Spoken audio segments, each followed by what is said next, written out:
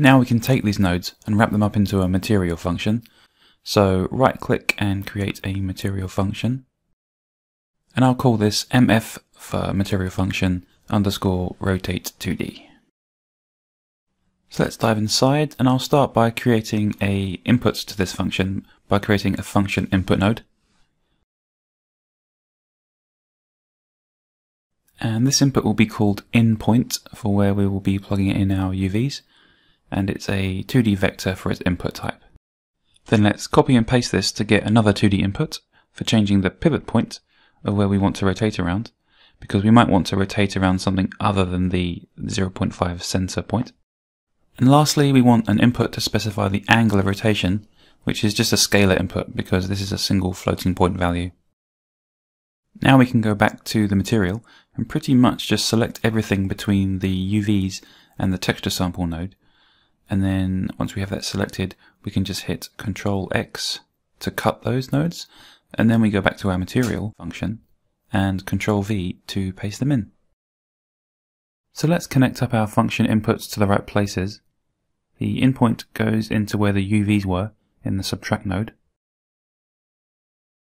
And the pivot point goes into the second input of the subtract node where we were offsetting the UVs to center them.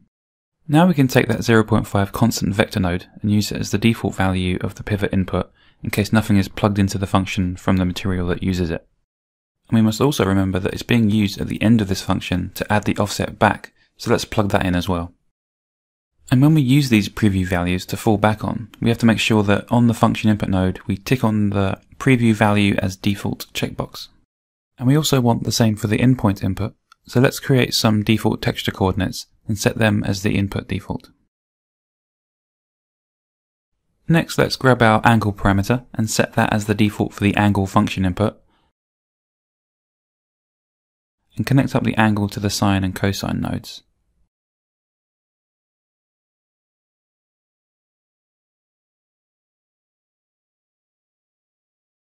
One more thing is that we want to connect up the final result to the function output node.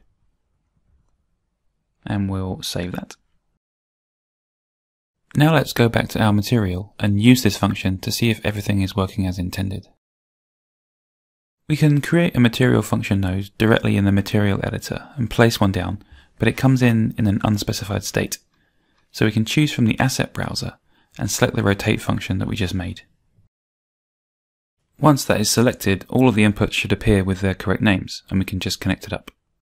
All of the default values are working with nothing plugged in, but I'm going to use the time node trick to see how the rotation performs. So create a time node and a multiply node, and set a lower multiplier to make the speed slower. And I'll connect that into the angle input.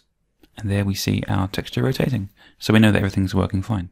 And there's actually one small step which I got wrong when setting the material function up, and that's that the pivot point doesn't do what it currently should. Going back to the material function and looking at the pivot point input, we actually want that to be a user-defined offset that acts on top of the 0.5 center offset.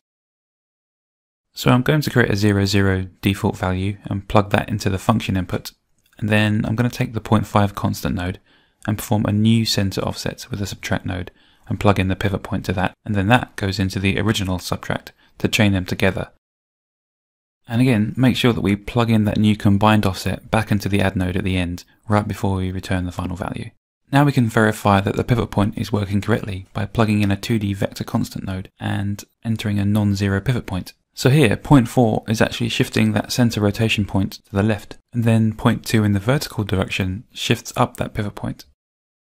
So hopefully this example showed how a little theory can translate into a practical use and highlight some basic vector math.